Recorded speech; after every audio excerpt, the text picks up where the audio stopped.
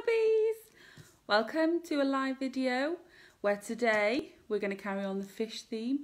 We're still in the fish theme this week, so it's not very nice outside, is it? So I thought what we would do is we do some crafts that we can do indoors. We're going to be doing some pebble painting and we're going to be making some little fishies so that we can put them on our little scenes that we've been making. Okay, so for this you will need some sort of pebble. So this one I collected from West Shore Beach when I was on my little walk. You can collect them for anywhere really. You can have a look in your garden, see what you've got lying about. I've chosen a little one to do a little mini fish, baby fish. But the bigger you go, the more detail you can put on it. But I thought we'd do a nice little quick one today. You also need some either paint, Sharpie pens also work well, or any felt tips like these. And I've also found that Crayola pens, like these ones, they work as well as sort of like another option. But you have to press quite hard with those. But what we've got and what we use in Learning to Be is some acrylic paint pens.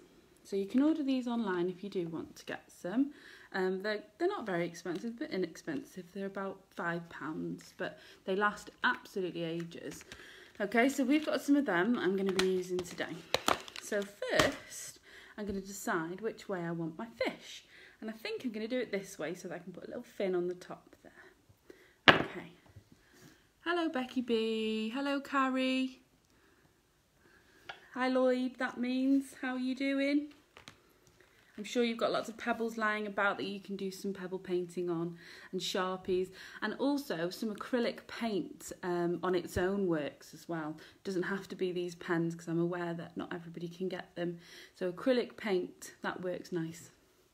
So I'm going to start by colouring the whole rock in blue so that it's a nice blue background for my fish.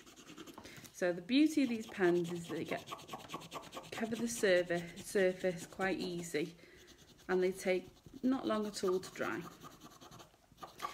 So with acrylic paint, it might take a bit longer to dry. While you're waiting for it, you could maybe start another pebble. So I'm just going to paint the whole rock in blue.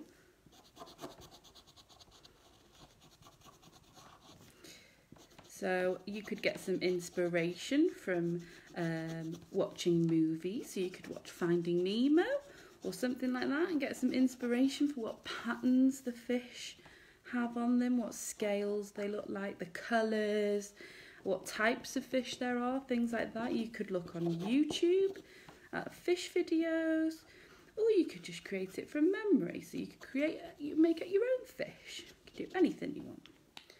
Okay, so there we've got it, my blue pebble. And now I'm going to add, just going to let it dry a bit. I could blow on it, or you could get a hairdryer maybe with the cool setting on. That might help it dry.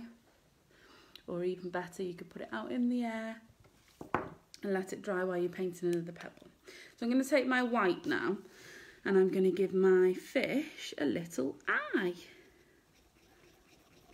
So it's not very white because it's picked up the blue, but I've just given my fish a little circle on the front for an eye, and then I'm going to take my black one and I'm going to put a little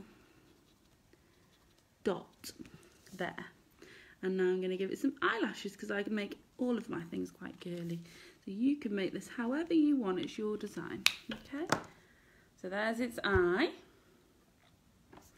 And now I'm going to get some other colours. I think I'm going to go for yellow and red. And I'm going to put some patterns, some scales on my fish. So I'm just going to go for some stripe patterns. So you can do whatever colours and whatever patterns you desire. Or if you're taking inspiration from Nemo, you can copy the colours that Nemo used. Oh, exciting! The pens are fab, aren't they, Becky? We use these quite a lot in our summer camps, don't we? All the kids use them and they last absolutely ages. Everybody uses them in the summer camps and they last and last and last. So they are a good purchase. I'm going to add a little bit of gold on there. I'm just doing patterns at the moment. I'll show you what it's looking like so far. So we've got our eye and our pattern building up. Oops. So you might want to do it on a bit of newspaper. I'll give that a wipe afterwards. Put some green on there because that's very under the sea, isn't it? Just building up the pattern.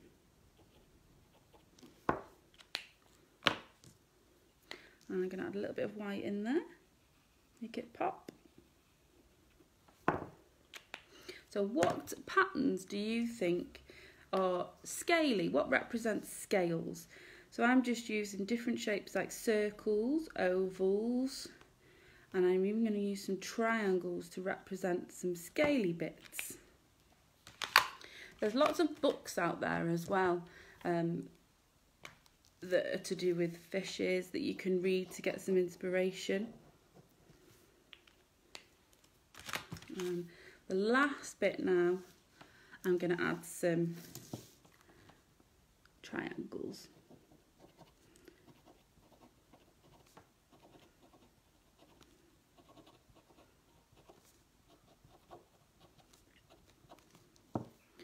There we go. So there's my patterns. I've created my little fishy with lots of patterns.